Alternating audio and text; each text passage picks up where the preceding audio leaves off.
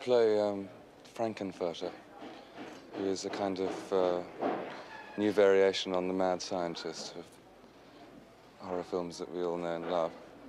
It is parody, but it also, I play it and think it as a kind of grisly reality.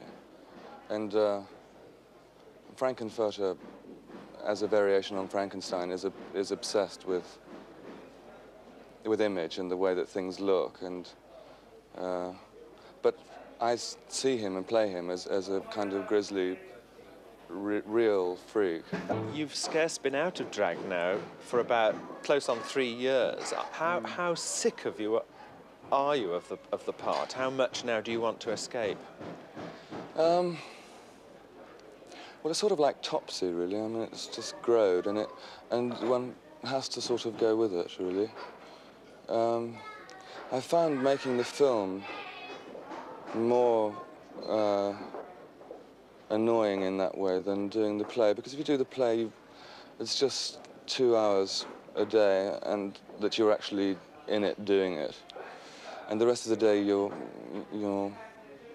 yourself. You're yourself. And doing the film, partly because I've never made one before, and so the work for me is total. I found it, for the first time, actually beginning to be a bit schizophrenic, in that if you spend the whole day in £1.50 of Max Factor, at the end of the day, when you wipe it off, there's always a little bit left in the cracks. I think the two hardest things have been, well, one, the kind of extravagances, physical extravagances that I used on the stage were very theatrical ones, and I've tried in the film to make them filmic ones.